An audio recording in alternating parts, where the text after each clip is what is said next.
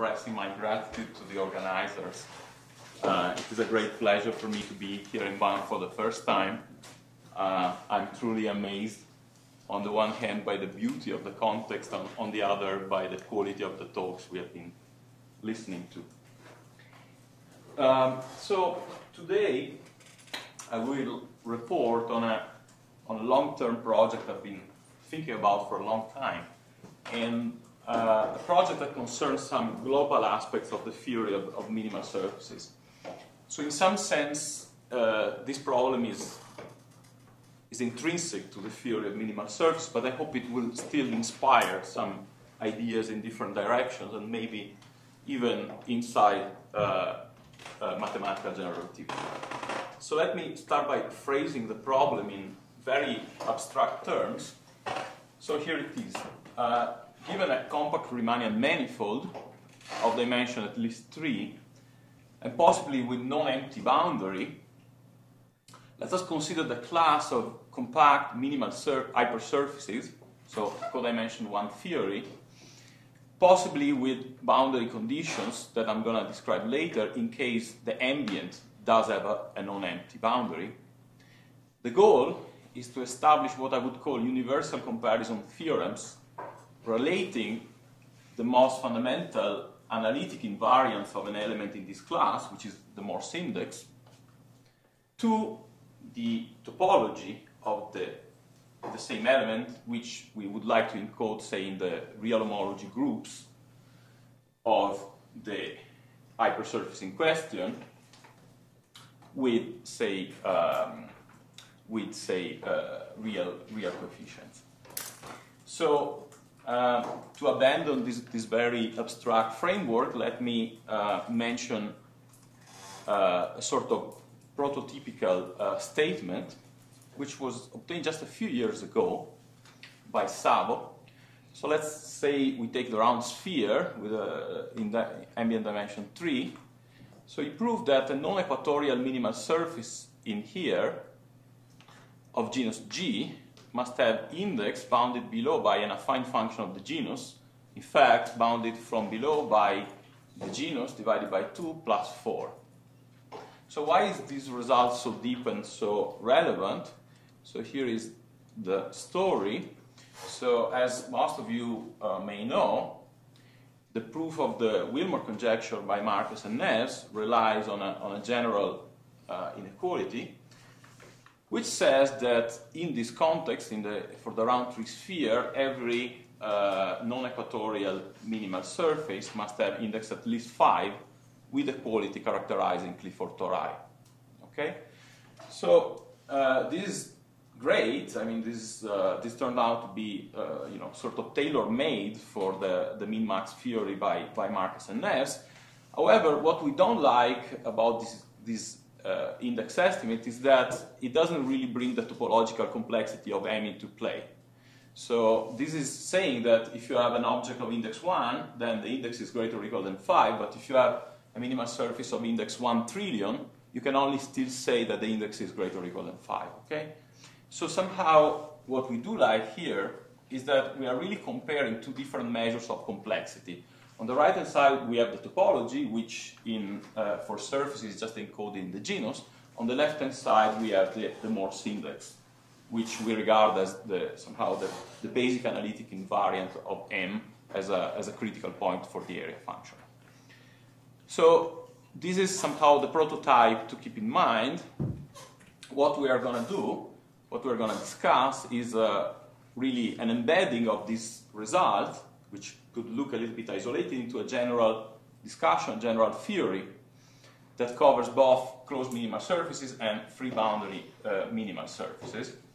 And more specifically, I will refer to two papers which are both joint with Lucas Ambrosio, former student of Fernando Marquez, and Ben Sharp, who was a student of Peter Topping. So in the first paper, we deal with a case of a compact Riemannian manifold without boundary, so the same setting as Savo, if you want. We look at closed minimal hypersurfaces. In the second paper, we look at the case with boundary, okay, so if you want Riemannian domains, and we look at free boundary minimal hypersurfaces, okay? So somehow the two theories are really parallel one to the other, but just to be definite, to make things simpler, I will just focus on the second paper, and I will talk about the applications that are sort of intrinsic to the theory of free boundary minimal hypersurfaces. So that being said, I will need to recall a few basic facts about free boundary minimal hypersurfaces. Luckily, Shin has done a great job, so I can go a little bit faster, but let me still remind you of a few basic facts just to sort of set the vocabulary. So let's consider a compact Riemannian domain with non-empty boundary.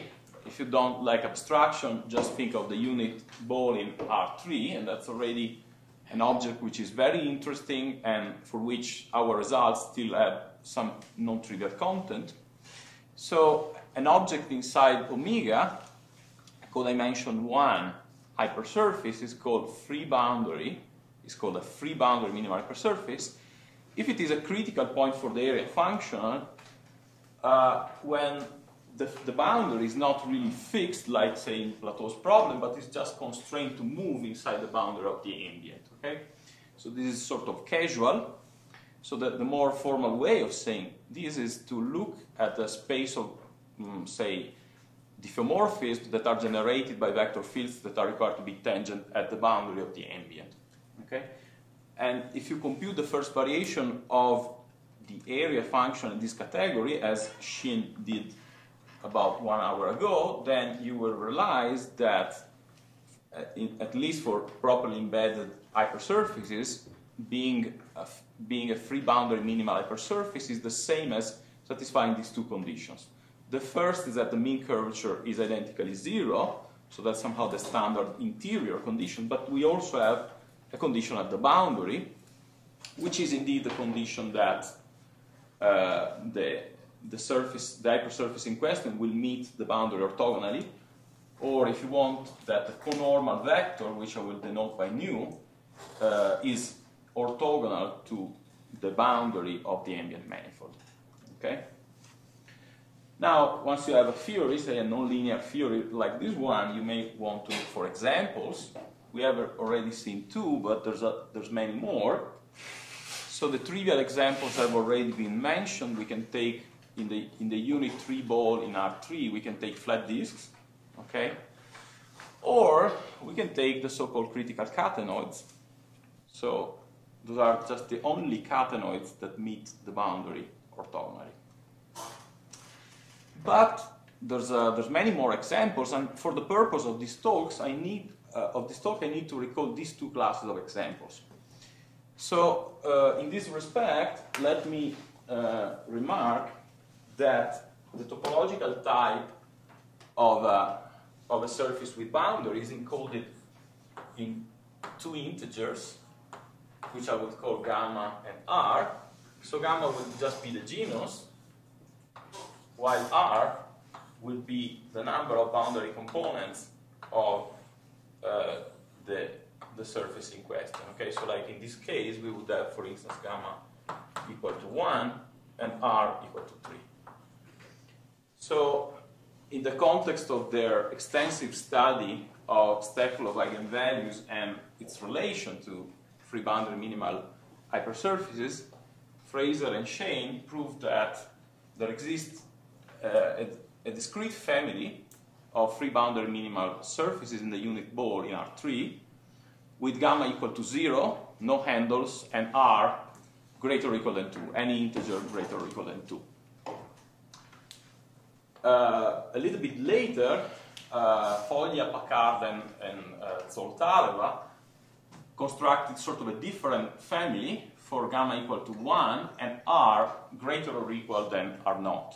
In fact, they also got examples for gamma equal to 0, but I guess it's still not entirely clear whether the examples they got for gamma equal to 0 are in fact the same constructed by Fraser and Shane.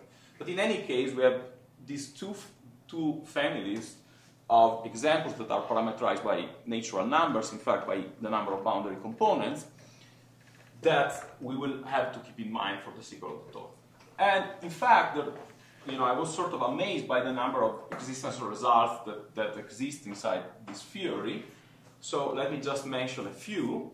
So to my knowledge, the very first example, the very first existence theory for free boundary minimal surfaces due to Courant, 1940, we have then quite many results around late 70s, early 80s. So I should mention Stefan Hildebrand and Johannes Nietzsche, of course, Mix and Yao, as was mentioned before, my colleague Michael Struve, Jürgen Jost, and Jost together with Grüter, and coming to somehow the much more recent part of the story, Martin Lee, min-max theory in this category, Maximum Nunes Smith, which is sort of a, I would say, a Morse type result in for free boundary minimal hypersurface, and the list would be, in fact, a lot longer. So we have,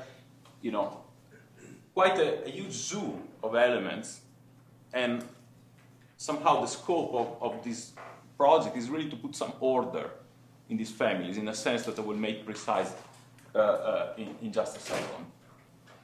In order to get into the statements and to clarify our own contributions, let me try to recall the notion of Morse index in this context. So once you have a critical point for a functional, you may want to look at the second variation. So to do that, let's assume for simplicity that the free boundary minimal hypersurface in question is two-sided. So we can determine, we can choose a unit normal, which I'm gonna call n. Okay, and let's say that this is omega, and at the boundary, which is met orthogonally, of course the picture doesn't have this property by Marquis' law, we can pick a conormal, which I'm gonna instead call nu. Okay? So if we do so, we can sort of reparameterize vector fields that are allowed as variations just by means of scalar functions. So let's say that I associate to a vector field capital X a function phi, and I look at the corresponding second variation of the area functional associated to phi. Okay, so I can call this V2 area. Okay.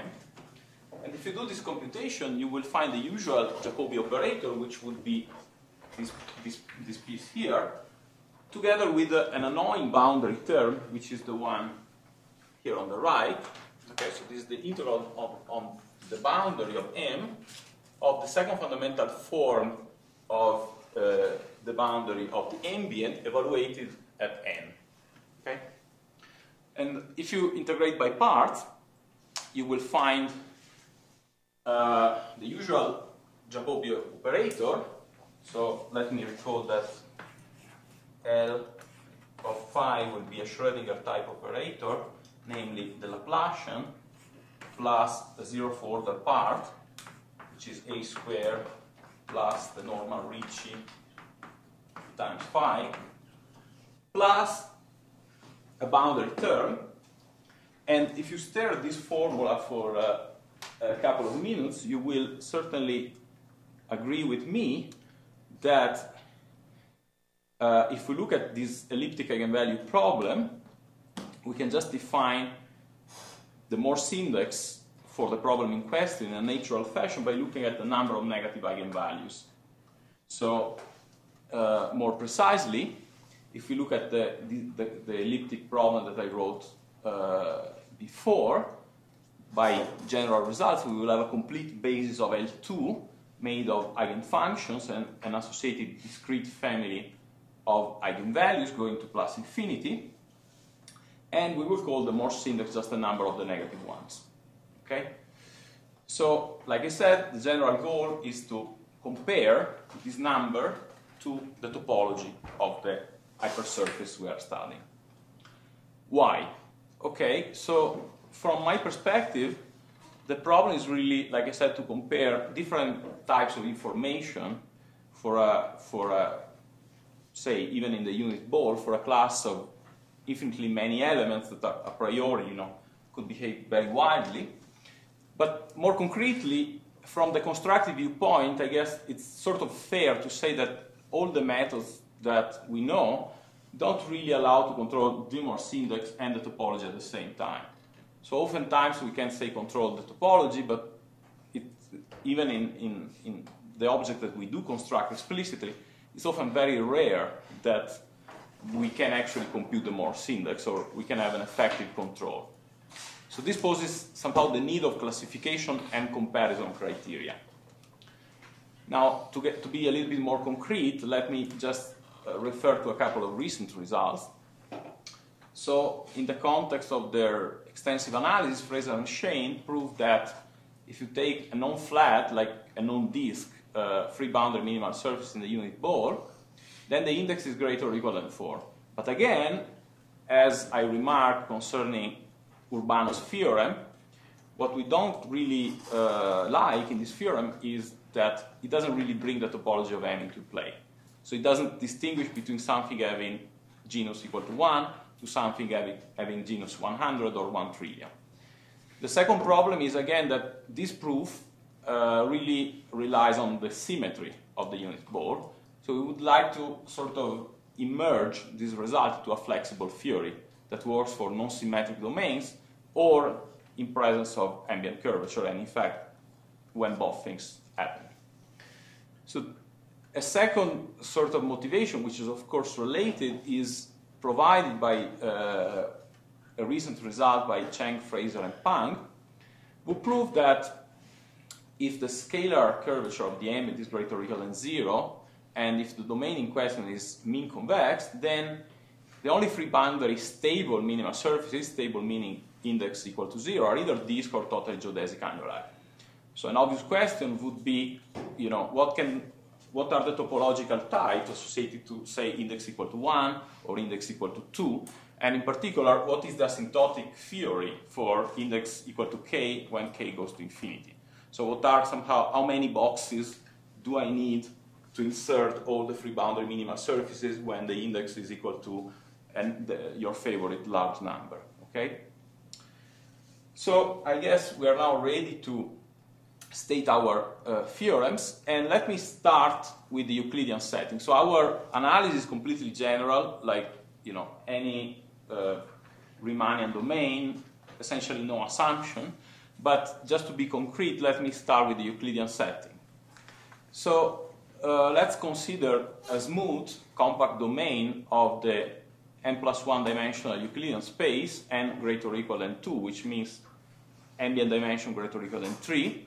And let us consider a compact, orientable, in fact, two-sided, properly embedded free boundary minimal hypersurface. So we have two statements. The first is that if the domain in question is strictly mean convex, then the index of the minimal hypersurface here is bounded from below by a linear function of the first of the dimension of the first relative homology group of M relative to its own boundary. And the second part says that if something a little bit stronger is true, namely if the domain in question, like if the boundary of the domain is in fact strictly too convex, then the same conclusion is true with Hn-1 in lieu of H1, which in particular means that I can add up the two relations, or if you want, I can take the maximum. Okay. Now, this should be pretty clear, but of course, when omega has dimension n+1, then d omega will be an n-dimensional smooth surface, so I can describe its extrinsic geometry by a set of numbers called principal curvature lambda 1 up to lambda n. And so the assumption that the domain is strictly mean convex is just the assumption that the sum of the lambda i's is positive, while the second assumption is that lambda 1 plus lambda 2 is greater than 0, assuming that these guys are ordered so that lambda 1 is less or equal than lambda 2, etc. Okay?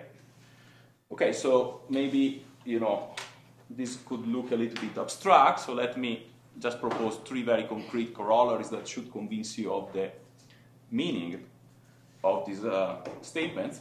So let's start by talking about the case n equals 2, so our favorite dimension and dimension 3. So these 2 statements are the same, and here is the content of our theorem. So let's take a strictly mean convex domain in R3. So a good example is again the unit ball. So given our free boundary minimal surface of genus gamma and R boundary components, then we can say that the index is bounded from below by a function which is affine and linear both in the genus and in the number of boundary components. Okay? And so if you are still not convinced why this is appealing, let me get to corollary number 2. So this result here implies that in the Euclidean unit ball, there exist free boundary minimal surfaces of arbitrarily large Morse index. So as far as I can tell, prior to our work, despite having a huge zoo of elements of free boundary minimal surfaces in the unit ball, it was not clear that the Morse index had to go to infinity along, or could attain arbitrarily large values along these examples. Okay? And of course, this is implied by our estimate, and in fact, it's implied by the fact that the estimate in question is linear in the number of boundary components. Because remember that examples by Fraser and Shane and Packard and co-authors both have uniformly bounded genus. In one case, genus equal to 0, in the other case, genus equal to 1. What makes the difference is the fact that by construction they have a very large number of boundary components, and that's precisely what implies the fact that the index has to go to infinity. Another corollary that comes almost for free is the following one, which relies on the compactness theory by Ilana Fraser and Martin Lee. So suppose that we take now a compact domain R3 whose boundary is strictly convex. So essentially, what is implied by our work is that given an integer, say lambda, if you look at the family of all free boundary minimal surfaces of index bounded by lambda, then that family is strongly compact, meaning compact with respect to smooth one-sheeted convergence up to and including the boundary. So now, for those of you who have worked on minimal surfaces, this is certainly quite surprising, because in general, to take limits of minimal surfaces, you do need index bounds and area bounds. So typically, area bounds need to take, say, a very full limit or a limit in a weak sense. Index bound is what makes the difference at the analytic level, in that you realize that you cannot have too many necks, so somehow the convergence has to be smooth apart from finitely many points. Here the statement a priori is very, very strong, because I'm saying that the sole control on the index implies control on any geometric quantity, implies control on the area, implies control on the genus, implies control on the number of boundary components, and so on. And again, this is just a straightforward application of corollary 1, given the powerful compactness theory of Fraser and Lee. So this was the Euclidean scenario. Now we can be brave, and I can try to give you the statement of the general theorem, which... Excuse me, so which part did you show that area bound? Well, it sort of comes for free, right? Because Fraser and Lee proved that if you have, say, a domain of positive Ricci and convex boundary, then the topological type being bounded implies compactness. On the other hand, our inequality here tells you that the sole bound of the index implies bound on both gamma and R, and so you can just appeal to their work. Okay, so let me now try to get to Euclidean isometric embeddings. And so here is the sort of the moral statement of the general result. So given a Riemann manifold with boundary, consider an isometric embedding of the manifold in question in some possibly very high dimensional Euclidean space. And let us describe the extrinsic geometry of this embedding by means of the second fundamental form, which I'm going to call 2 with a superscript omega. So if you don't like invoking Nash result for manifolds with boundary, let me just observe that, of course, you can just sort of double. So let's say that this is the domain we want to start from. We can just, by standard operations in differential topology, we can essentially double it. And we can then, immerse it isometrically into RD, possibly by paying a very large price in terms of D. And we can describe the associated geometry by means of a second fundamental form, which I'm going to denote this way. So the moral statement of our general result is roughly the following: that if the curvature of this manifold is positive enough in an L2 sense compared to the size of the second fundamental form of the isometric embedding, then, and if you pick a domain which is respectively mean convex or 2 convex, then the conclusion of, say, part 1 or respectively part 2 is true. Okay, now, of course, a priori, this poses the problem of an optimal isometric embedding. In general, those embeddings will not be unique, so somehow the condition here could be true for some embeddings or false for some others. Now, let me try to give you the precise statement. Okay, so let's fix now an ambient Riemannian manifold, and let's fix inside it a free boundary minimal hypersurface. Now, suppose that the intrinsic curvature dominates the extrinsic curvature, meaning that this function inequality here is true. Now, you may be puzzled by the fact that this looks extremely hard to verify, but I will show you in a second that, in fact, it's true in most cases one can possibly think of.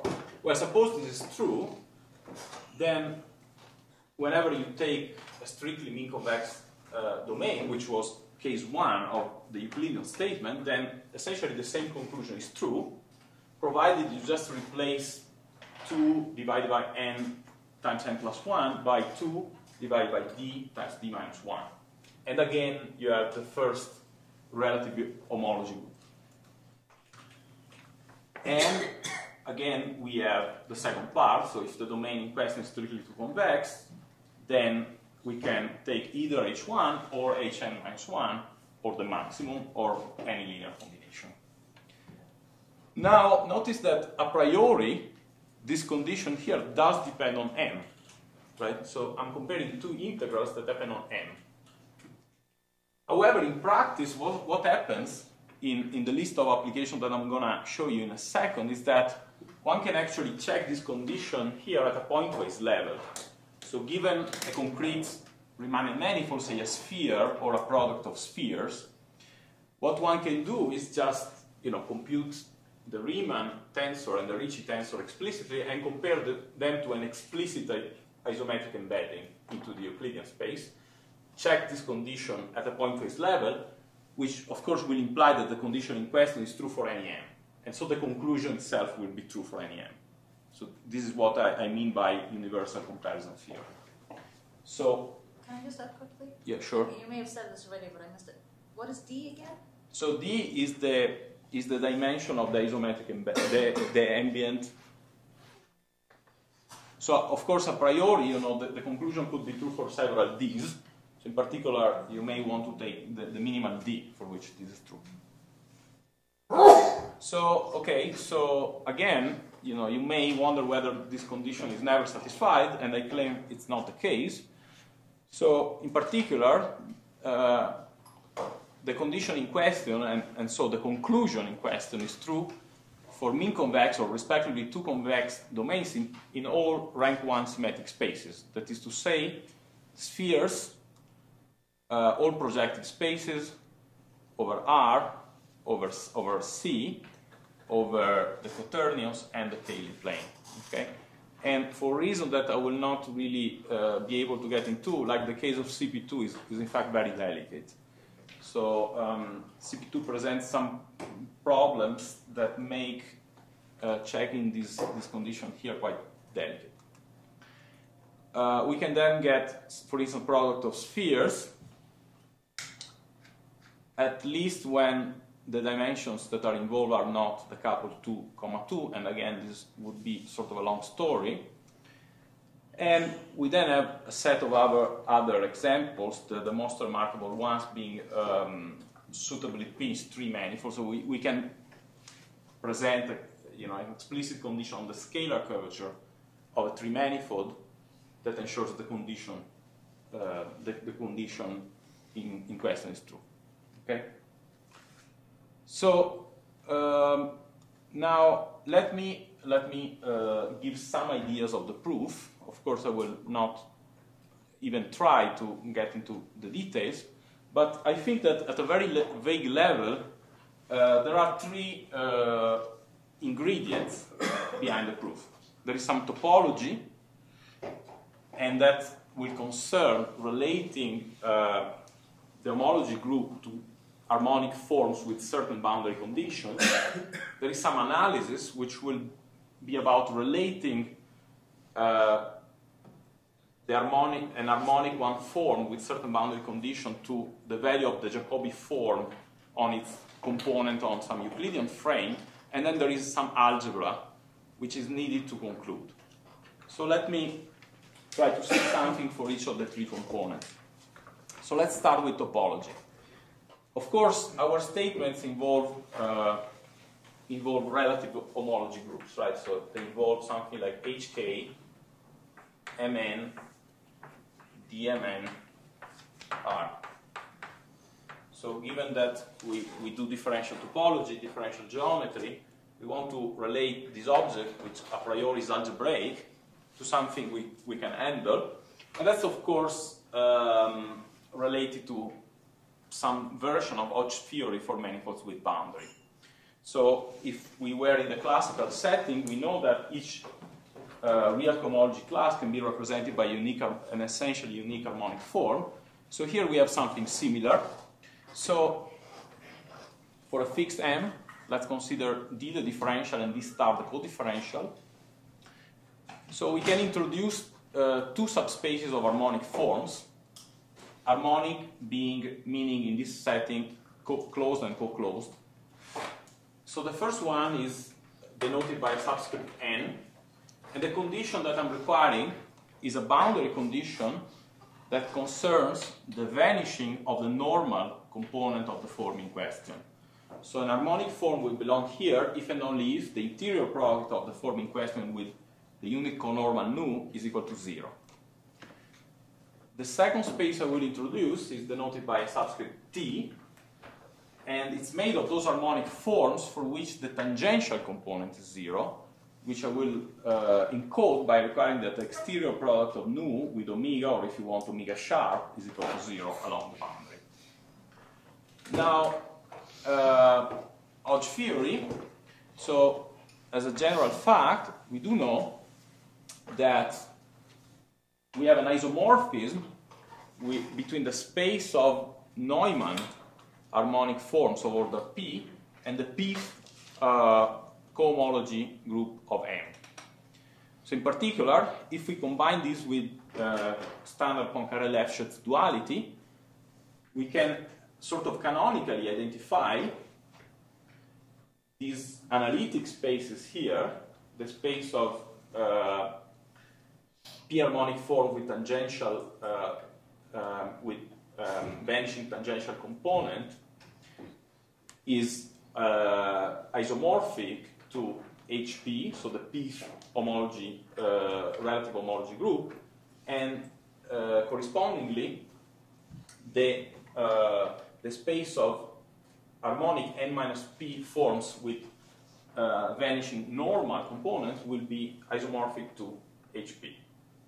So in particular, notice that for p equals 1, I get an isomorphism between this guy here and the relative homology group of order 1, and for p equals for p equals 1 here, sorry, for p equals n minus 1, I will get an isomorphism between h1n and hn minus 1m with respect to dm. So this is the link between the topological objects, the topological groups that appear in the statement, and these analytic objects. Once we have reduced our work to harmonic forms, then we can start doing computations. And here is the crucial point where the Euclidean embedding comes into play. So what we need to exploit in the assumption of the existence of a Euclidean isometric embedding is the fact that we do have a global frame. So as soon as we have this RD, we have a frame theta 1, theta d, which is global and parallel with respect to the ambient connection. And in particular, we can consider a family of functions that are parametrized by two integers, uij, that are nothing but the projection of the form n wedge omega sharp to the induced ambient basis for the space of two forms, which is nothing but theta I wedge theta j for I less than j. So if we do so, we get a family of functions, and the key claim is that even though we don't have a very good control on Q uij, comma uij, when we sum up for I less than j, we do get something that can be related in a direct fashion to the size of the harmonic form we started with. So there is sort of an averaging principle that makes things work. So again, let me state the identity in question in a very special case, so Euclidean domains, flat metric. So here is the prototypical statement. So let's take compact domain, usual notation for mean curvature and second fundamental form. Let's fix a free boundary minimal hypersurface. So whenever we take a form which is normal at the boundary, that is to say, in the previous notation, whenever we take an element in here,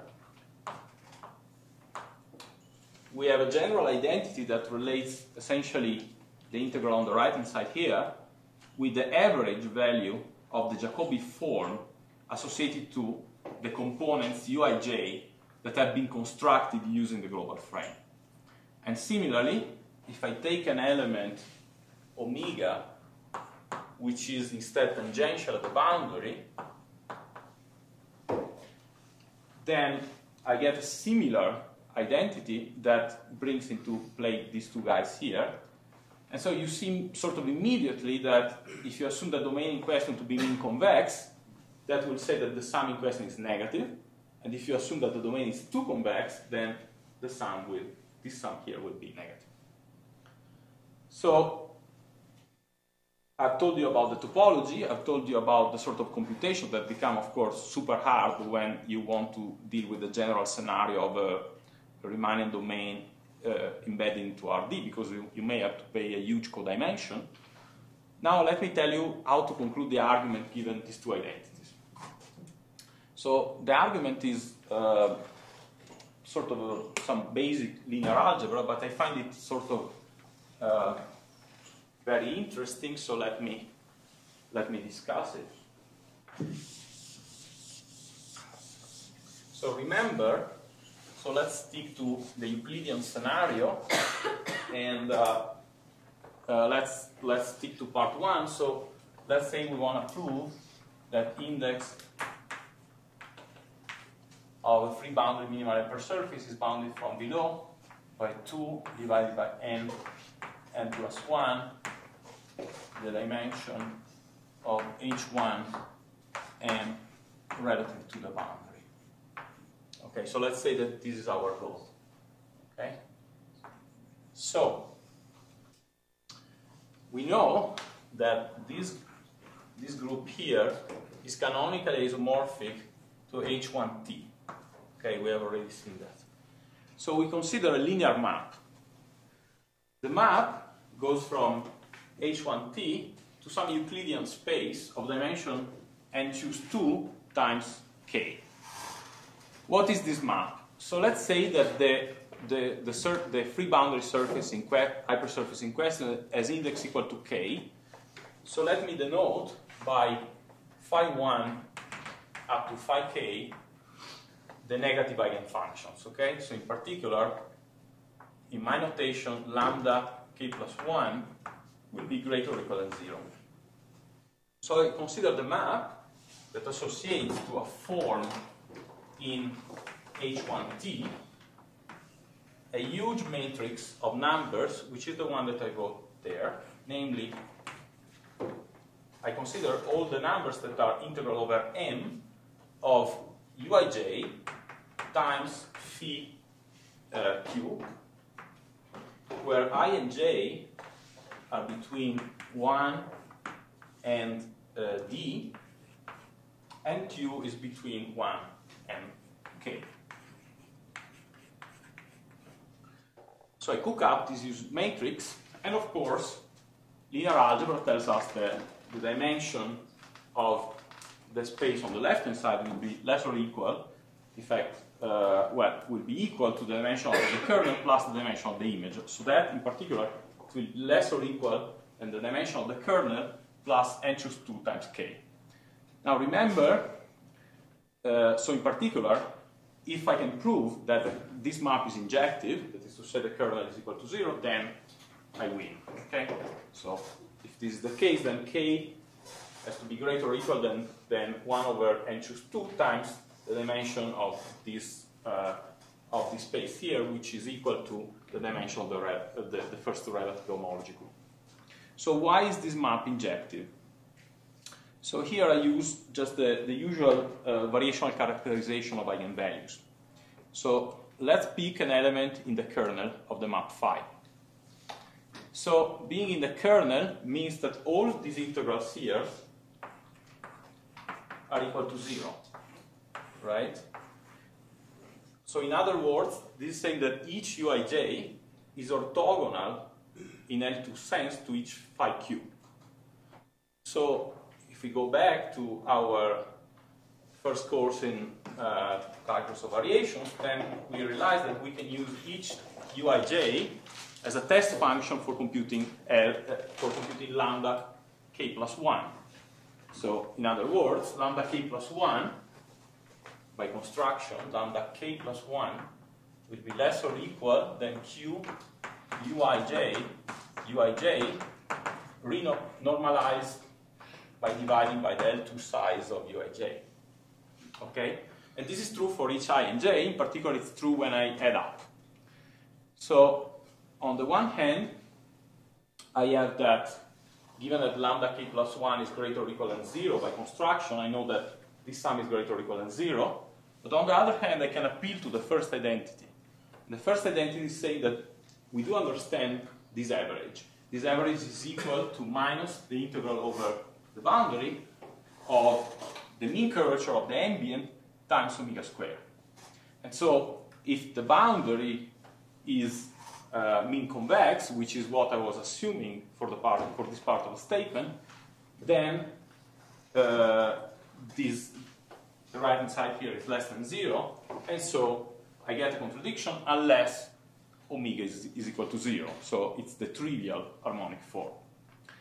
So what is the conclusion? Well, the conclusion is, of course, that there is no kernel, and so the dimension of H1t is less or equal than n choose 2 times k, which is nothing but the index estimate that we wanted to prove. Sorry, what was the identity above you were referring to? This one here. So the way I would phrase it is the following. you take a free boundary minimal surface, but something similar is true in the closed case. You take an harmonic form on that free boundary minimal surface, possibly with suitable boundary condition. So you can look at components of that one form, or in fact of n wedge omega, onto an ambient frame. And so we don't quite understand each of these components. We don't quite understand the action of the Jacobi form on each component, but we do understand them on average. That is to say, when we add up all the components, we get this neat identity. Now, this identity being given, you can transform a geometric assumption, namely, say, the assumption that the domain is mean convex, into an assumption about a negative direction for the Jacobi form. And this is what makes the algebraic argument work. Now, of course, if you try to prove the general case, namely, if you want to get to this theorem here, the topological part will be almost the same. So we have these spaces of forms, and we can identify them by means of Hodge theory to relative homology groups over R. This part will also be the same. The identities will need a lot more work, so we will have to prove, Bochner identities, combine them with Gauss and Kodats equations, and work quite a lot to get all of those extrinsic and intrinsic curvature terms. But once sort of the general identities are proven, then also, of course, the algebraic part of the argument is in fact very, very similar. So to sum up, we started with Szavo's inequality that can be regarded as an improvement of Urbano, and we try to really embed it into a general treatment and to try to compare different notions of complexity for minimal hypersurface. Okay, I'll stop here. Thank you.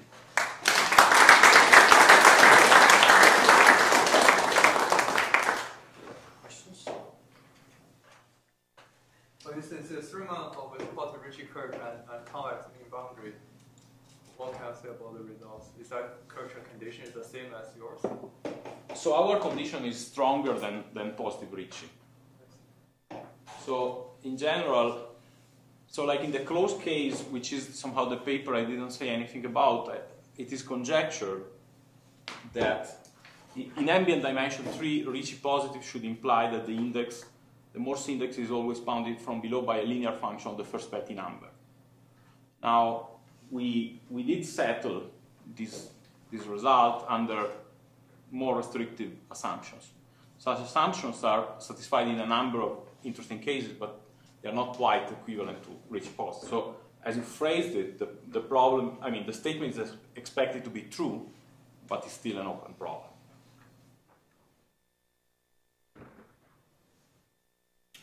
Any other questions? Yeah, so in this is the description in Rn, you said? Right. Or Rn plus 1? Right. So what is the analog of theta I wedge theta j in general? Well, the problem is that we take an ambient approach, right? So, that's right. So like, if you have a Riemannian domain, then you may have to pay a huge D. Okay. But once you pay this D, then you have these guys. So you have a global basis for two forms. And those are the elements that you use to construct the test functions UIJs. So really, in the general case, what becomes painful is to get replacements for these identities. Because when you start taking sort of the derivative of the energy of, if you look at the sort of the Dirichlet energy of the UIJs, then you will have to differentiate omega, and you will have to differentiate the normal. Now, covariant derivatives of the normal will have components on the tangent to omega and components that are orthogonal to omega. So that's why you will have somehow sort of intrinsic terms intrinsic to omega and extrinsic terms that bring the isometric embedding into play. Anything else? Other questions? Thanks again.